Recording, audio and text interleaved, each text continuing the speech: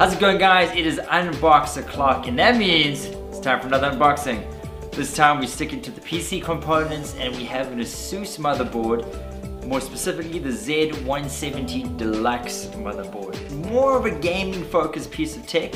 Every PC gamer knows that a good PC rig starts with a good foundation in the form of a quality motherboard, and the Z170 is just that. First things first is you're getting 2 HDMI ports, which is pretty cool, as well as 6 USB 3.1 ports. Nice thing about the USB ports is that they are 3.1, which supports up to 10 gigabytes a second transfer speeds.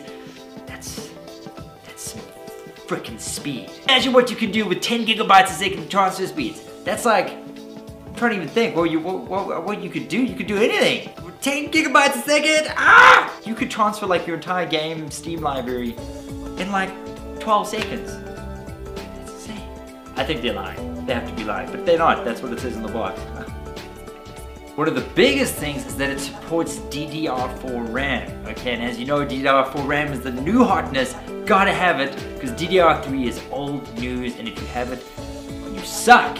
There's also a very handy little catch that can be used to remove the RAM instead of trying to fight with your motherboard to get your RAM out or get it back in. So that's made a lot easier, as well as the ability to overclock that DDR4 RAM even further, because this motherboard is that badass. Not only that, but they made it really simple to overclock the motherboard. In fact, it's basically one click thanks to the awesome bundle and software that makes it really easy to overclock yourself. One click and you can bump up the performance by almost 700 gigahertz, which is not bad.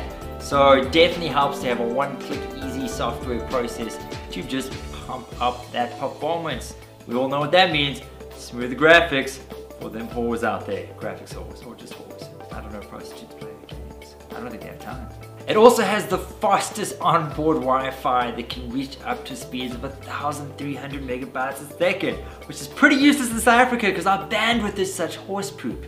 So it's a nice to have, but I doubt any South African gamer would ever utilize it. It also has 5 times protection for things like power surges, and as we know, living in South Africa, load shedding and power surges is something we have to deal with on the rig.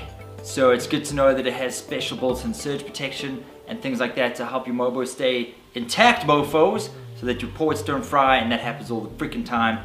But at least you know you got backup. So that's all from me, guys. I hope you enjoyed this quick look at the Z170 DELUXE motherboard. For a more detailed write-up, as usual, check out the SA Techie website. I'm going to leave a link to Garth's review in the description. He puts way more detail into it, so if you want to see specs and all that sort of stuff, and a few benchmarks, you can go check it out, the SA Techie website.